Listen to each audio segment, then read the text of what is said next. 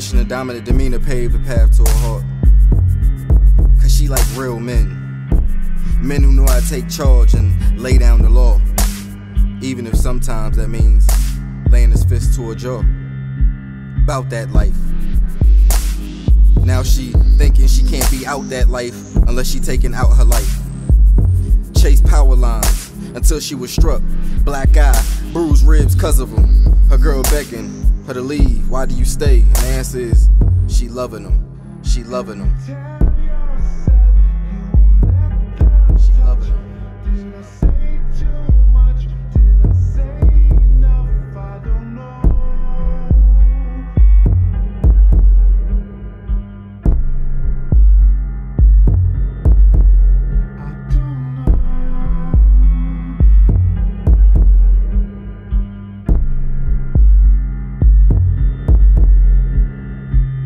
She believes that's just the way he shows how he cares. So many constant fireworks that she jumps at flares. Walking on eggshells just to get an epic fail. And I don't want to hear your excuses about how he's under pressure, or it's your fault, or you be starting with him and you fight too, cause he is a man. Actually, a coward ass little boy betraying one. And that said, you ever mentioned won't pose as a ref. Just get out before he loves you to death. Before he loves you to death. I don't know. I don't know.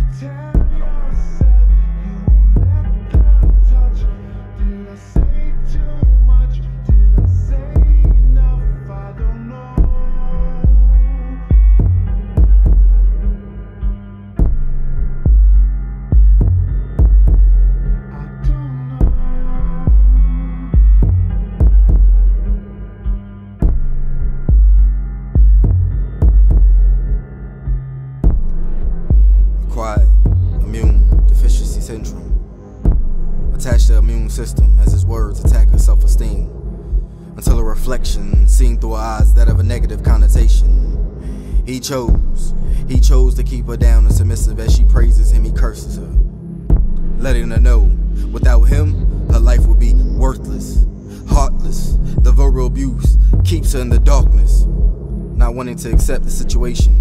She's on lockdown, and now her family has rights to limited visitation. Scared so no one knows the situation.